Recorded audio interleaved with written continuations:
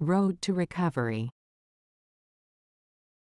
The idiom, road to recovery, is used to describe the process of recovering from a difficult or challenging situation, such as an illness, setback, or a financial crisis.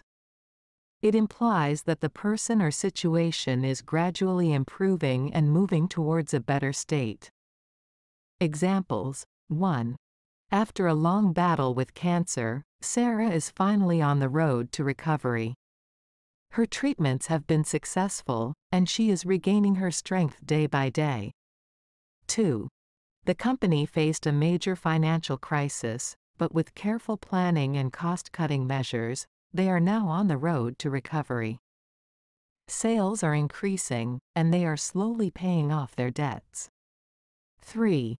Tom had a serious skiing accident and broke his leg. It took months of physical therapy, but now he is back on the road to recovery and is able to walk again. 4. The country was hit by a devastating natural disaster, but with the help of international aid and the resilience of its people, it is slowly getting on the road to recovery. Infrastructure is being rebuilt, and communities are coming together to support each other. In all these examples, the phrase, road to recovery, emphasizes the gradual progress and improvement after a challenging situation. It implies that although the journey may be long and difficult, there is hope for a positive outcome.